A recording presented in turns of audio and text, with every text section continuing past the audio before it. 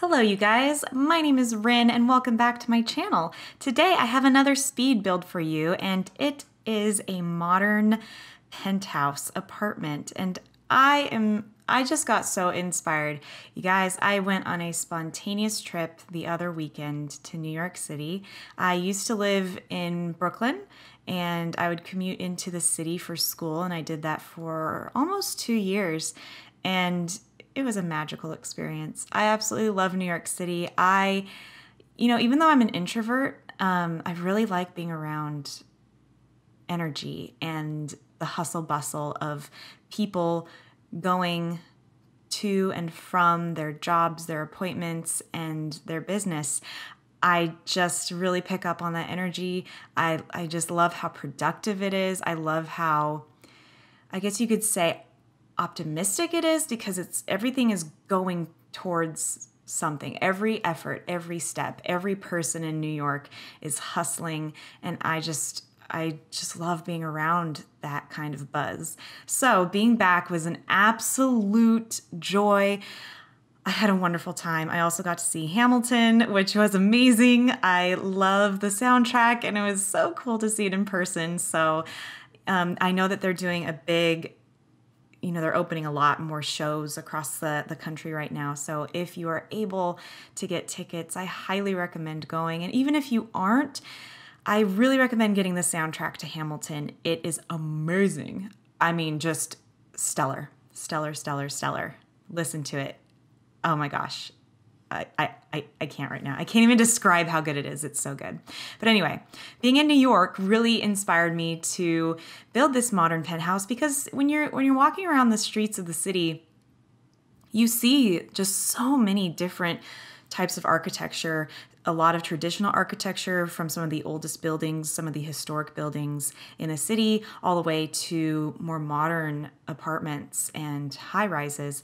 And I just wanted to play around with the thought of a very powerful, successful woman who had this gorgeous penthouse at the tippy top of a skyscraper. And I want to play around with the idea of, well, what would that look like, especially in a kind of pink, black, white with hints of turquoise sort of color scheme. And this is what I came up with. And I really, really like it. I think it's a great departure from what I am normally interested in building and designing in The Sims.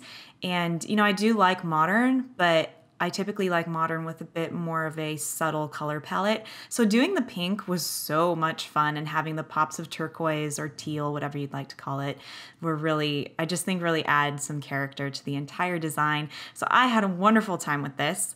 Also, when I was in New York, I saw my husband and I were down in Greenwich Village. I believe this is where we saw this apartment. It could have been a bit more south of there, but nonetheless, we were in Greenwich Village or somewhere abouts, and there was this apartment, and we were looking up. It wasn't too high. It was maybe, goodness, no more than 10 stories tall.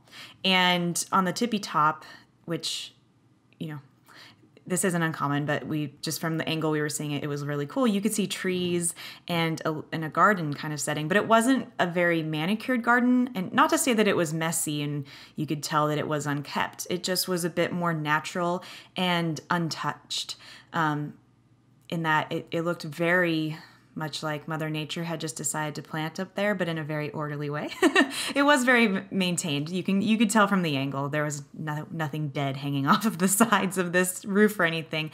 But I really like the idea of having, in New York, they make use of their roof spaces and they put gardens and bars and other things. So I really wanted to make the outdoor space in this penthouse be green. I didn't add as much foliage or trees as I thought I would, considering the inspiration for this, but I still think it's a really nice space and it still offers that kind of urban greenery, if you will. So I think it came out pretty good. So in the living room, kitchen, and living room, kitchen, and I guess you could say a little mini study to the side. I really wanted to keep everything open air, and there's a really clear path through line through the house. It's really hard to see when we're going this fast, especially when I'm trying. I had a heck of a time with the rugs, by the way. You will see a lot of things kind of change over and over and over and over. I wasn't sure how to decorate this sometimes because, again, when you limit yourself to a color palette and you choose not to do CC, which is how I choose to build, you do have to get kind of creative with exactly what you put and where. So finding items was kind of a chore, but the struggle is always worth it to me. So I think it came out just fine. But so let's see, well, where we're looking at, oh my gosh, this is so hard to explain. But anyway, I'm just going to describe it to you as best as I can, even if what we're looking at is not what I'm talking about. So there's obviously the elevator that brings you up to the penthouse, and there's an entryway that, where the mailbox is and the garbage chute, which is that big pink rectangle room area. Then you have the front door, which is just clear glass. But then when you get into the living space, the dining room, and the study, I guess you could say, through the kitchen, there are two ginormous doors that go through that open out to the outdoor space. So I really liked that you could access the outdoor area really easily and from either side of the house. Or the penthouse, I guess. I don't know. I don't know what I should call it. And here, I was like, okay, I don't want guests because this is definitely sort of a party house. It definitely really lends itself to hosting people. I didn't want all the guests to have to go all the way upstairs to use the master. So right behind the wall where this desk is a teeny tiny bathroom that's just a sink and a toilet, and that's it. But that way guests don't have to trek up the stairs to relieve themselves. And I'll show you, the pictures will explain a lot at the end.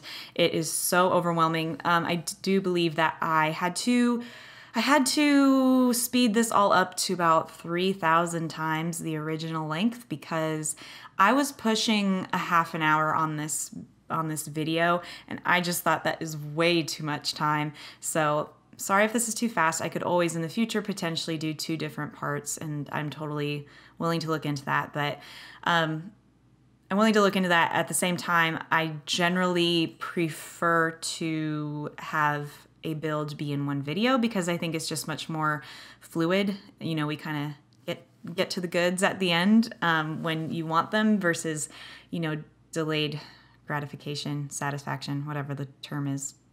I think it's gratification. Yeah, delayed gratification.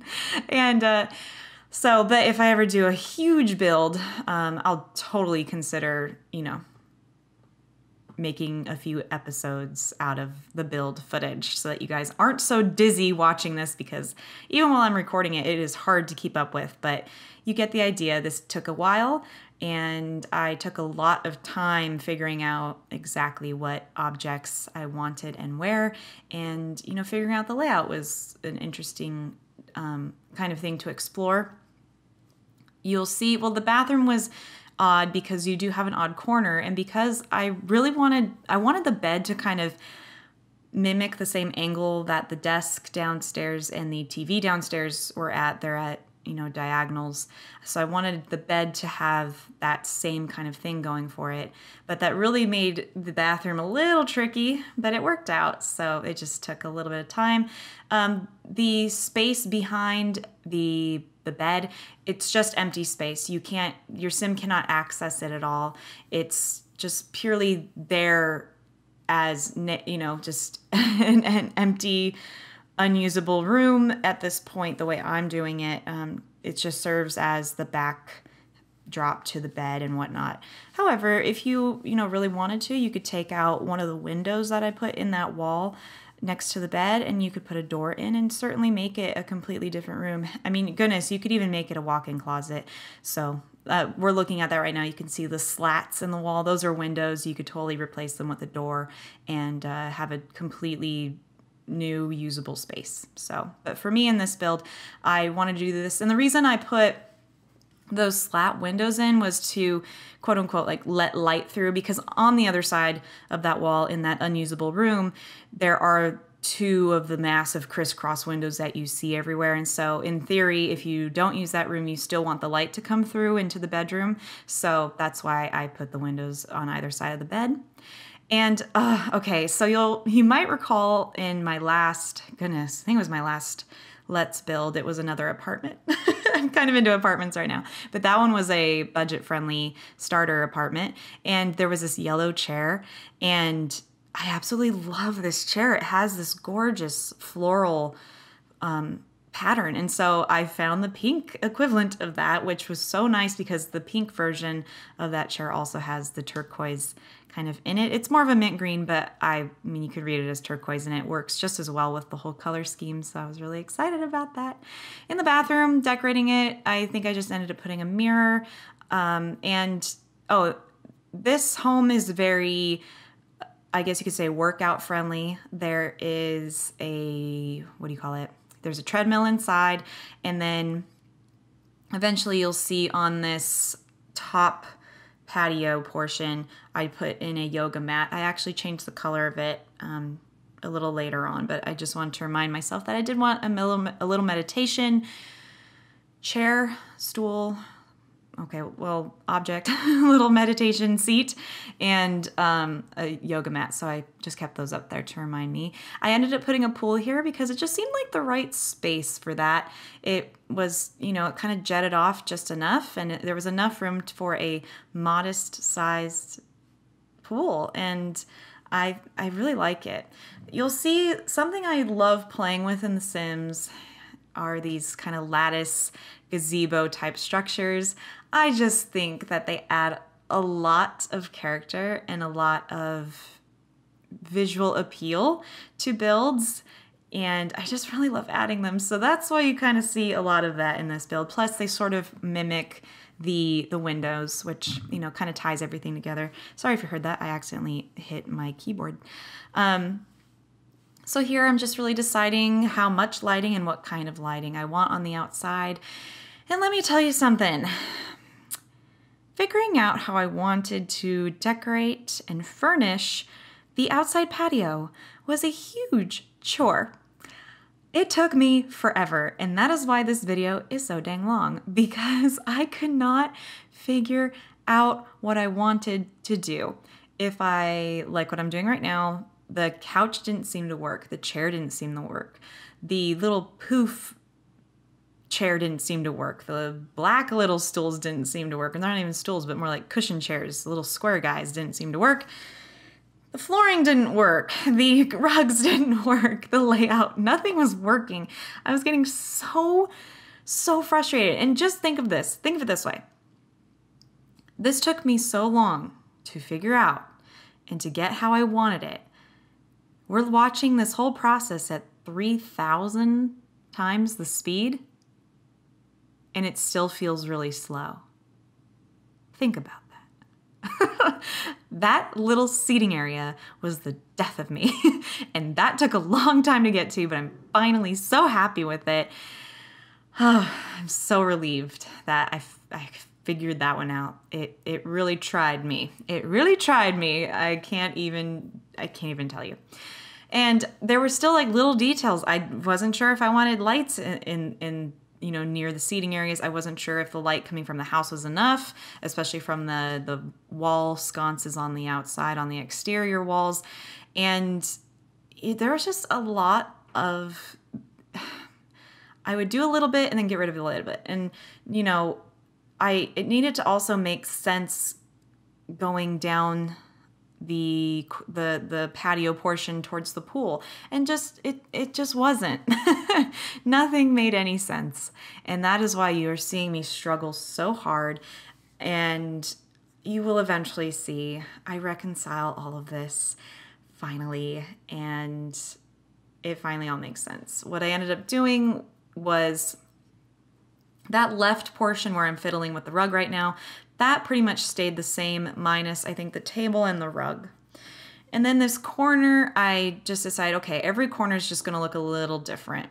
And I ended up doing this, which I think really helped fill that space without it competing with the structure of the building. Like that corner was weird because if I tried to mirror that exact same left corner by the door right in front of the other window, I mean, it just, long story short, it just wasn't balancing right visually. And I just had to kind of give up on that and pursue something different, which I think it worked out though. I think it looks really nice. It looks really inviting, and that whole space just starts to make more sense.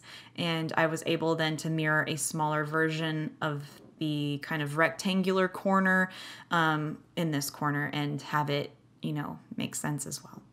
I think I actually end up putting, I think I just end up putting another circular spot.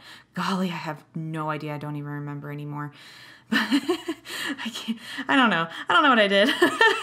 We'll see. This took me a long time. So, but anyway, I found these benches that, you know, I think they're from the Vintage Glamour pack, and they just worked really well. And eventually everything resolved and came together to create this. And here is the final product. The entryway from that is the elevator and the trash chute. There's the mailbox and the front door looking straight across from the elevator. Here we're looking through the front door into the living space. And here is inside in the entry, inside the front door. I really like that. I love the pink so much. Here we're looking from the TV onto the living room and the rest of the house. And here we're looking from the couch at the TV. So you get all of the kind of, you get the idea of all the color, the entire color scheme, if you will. Here's just another angle. And I wanted to include a picture of the TV itself just to show you the details and kind of that corner specifically and that angled wall. Here's a chess table with some chairs and a bar globe. Here you're looking at the desk, obviously, and I wanted to show you the headphones and 2 cameras that are on the desk, just a fun little touch there. And here's another look at the chess table way in the back with the desk in the foreground. Here is the bathroom. There's a door to the right, and that door is to the left of the desk when you are facing the desk. So here's that little corner bathroom. I wanted the ceiling shot to show you how wedged in we are into that corner, but it does function. There is the gorgeous, gorgeous kitchen. I really like the kitchen. I love that poster, by the way. It is one of my favorite posters in the entire game, and these chairs are to die for. I think they're so much fun, and they worked really well in this space. Here's that poster again with all of the different kind of details and the mirrors over the sink and fridge, and that pink is just to die for. I love it. Here, I know we saw this shot, but I wanted to remind me to let you know we are now going upstairs, and here's the landing upstairs. That glass door goes to the bathroom, and we will get to that in a minute. Here is the bed. I love how this turned out. I think, oh, it's so pretty. It's so cool too. There's a door going outside to the terrace, and we'll see that soon too. Here is the treadmill and just a little spot for towels and knickknacks in that storage, the dresser, a mirror, everything you could need. Here we are finally in the master bath with a pink sink and a pink tub and a standalone shower. The robes might be a little high technically, but the ceilings are so high that I just decided to kind of raise them up. It made more sense visually. There is towels, a mirror, more mirrors, toilet, everything you need in a posh little bathroom. Here we are out on the terrace. You have a boxing bag and a music player. Here we have, I believe, Gunnar and Vivian doing some yoga and meditating. Here's just a posh little shot looking down from the top terrace to the bottom terrace. And here is one of the hard fought for sitting lounge areas. Oh my gosh. That door goes into the living room, by the way. And this is from that corner spot looking over the gorgeous modern city architecture and the corner nearest to the pool. And here's a shot of one end of the pool. It's just so, I think it's really inviting, and it looks refreshing and just so nice. Here is kind of that terrace lattice roof thing that I like to put in all my builds.